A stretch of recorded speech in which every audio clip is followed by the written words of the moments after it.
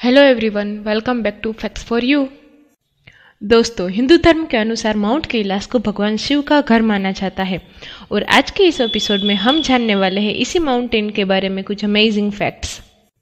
Fact number 1, Kailash पर समय जल्दी बीतता है। वहां पर चढ़ाई करने वाले पर्वतारोहियों का कहना है कि कैलाश पर समय जल्दी बीतता है। जब साइंटिस्ट ने इस बात की रिसर्च की तो पाया कि वहां पर अन्य जगह के मुकाबले उनके नाखून और बाल जल्दी बढ़ रहे हैं और उन्होंने भी ये बात मानी कि कैलाश पर्वत पर समय तेजी से बीतता है।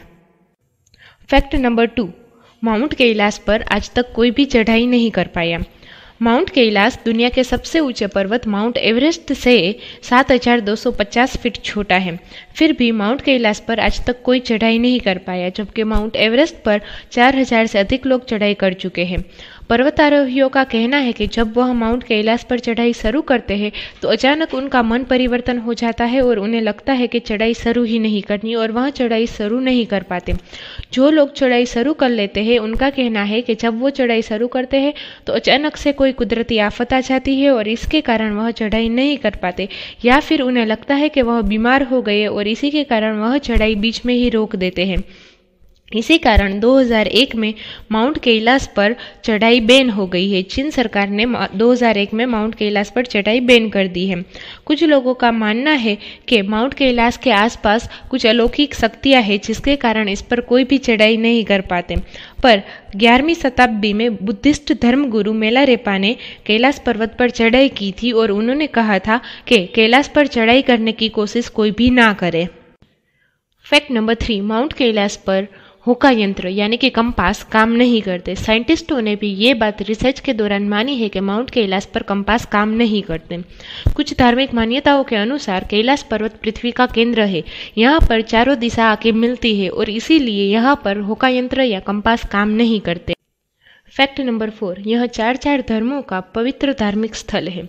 दोस्तों, ये बात तो आप सबको पता ही होगी कि हिंदू धर्म के अनुसार भगवान शंकर अपने परिवार समेत माउंट कैलाश पर रहते हैं, परंतु जैन धर्म के अनुसार यहाँ पर उनके प्रथम तीर्थकार ऋषभ देव ने मोक्ष की प्राप्ति की थी और इसीलिए यह उनका भी पवित्र स्थल है। बौद्धिक ग्रंथों के अनुसार माउंट कैलाश को मेरू पर्वत के नाम से जाना जाता है और यह उनके आराध्य डेमचोक का घर भी माना जाता है। तिब्बत में रहने वाले बोन समुदाय के लोगों के अनुसार यह दुनिया का आध्यात्मिक केंद्र है और इसीलिए उनका भी यह पवित्र स्थल है। फैक्ट नंबर 5, मानसरोवर झील के पास सुनाई देती डमरू और ओम की आवाज़। दोस्तों, कैलाश पर्वत की चोटियों के बीच स्थित मानसरोवर झील दुनिया की शुद्ध पानी की सबसे ऊंचाई पर स्थित झील है और उसी के पास स्थित राक्षस तल झील दुनिया की सबसे ऊंचाई पर स्थित खारे पानी की झील है। यह दोनों झील एक दूसरे के इतने पास होकर भी एक दूसरे से बिल्कुल विपरीत है।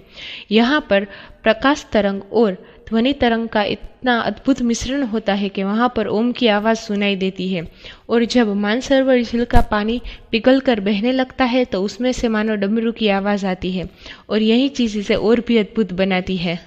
अगर आपको मेरा आज का वीडियो पसंद आया तो इसे लाइक कीजिए और कमेंट बॉक्स में मुझे ज़रूर बताइए। साथ ही शेयर कीजिए अपने दोस्तों के साथ और सब्सक्राइब करना ना भूलें मेरे चैनल को, ताकि आपको और भी अमेजिंग वीडियोज़ मिलती रहे।